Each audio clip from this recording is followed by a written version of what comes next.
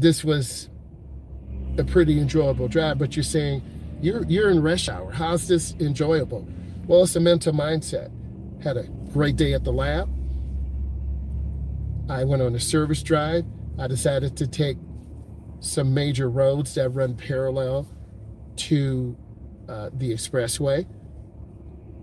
Had to stop less than 3 times. And it was relaxing. I was observing a lot of traffic situations. You need to observe those traffic situations.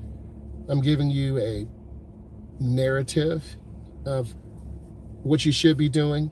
And if you follow this narrative, you're going to do really well.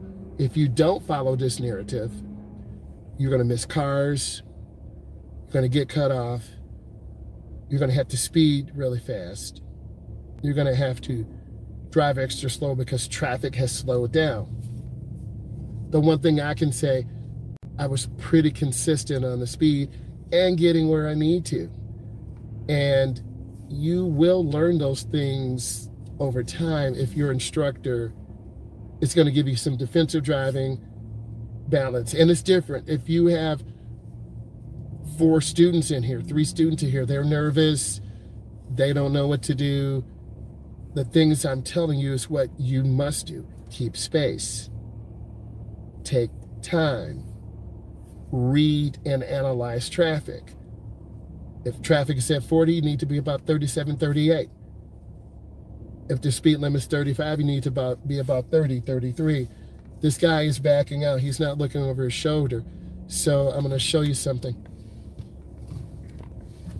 See these cars? This guy's not looking out.